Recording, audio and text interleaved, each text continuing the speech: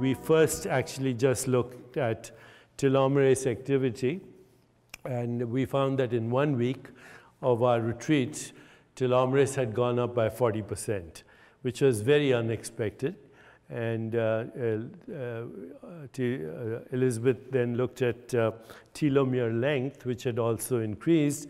And at this point, we did a whole bunch of molecular work. So we looked at several genomes, and we looked at those genomes that were responsible for, or genes that were responsible for self-regulation, homeostasis, wound healing, and heart health.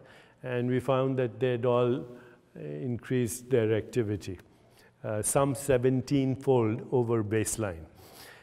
This paper, by the way, is under review in Nature at the moment.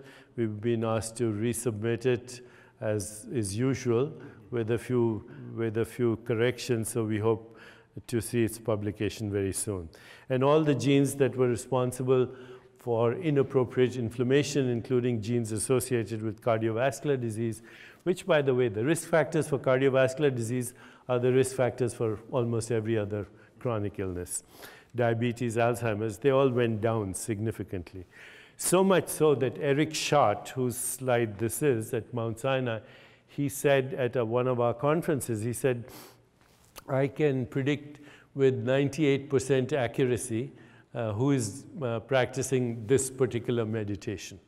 That this is a genetic signature for this meditation. So somebody in the audience said, Dr. Schadt, do you meditate? He said, no.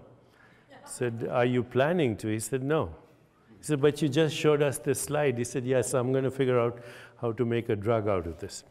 So that's how we think as scientists anyway.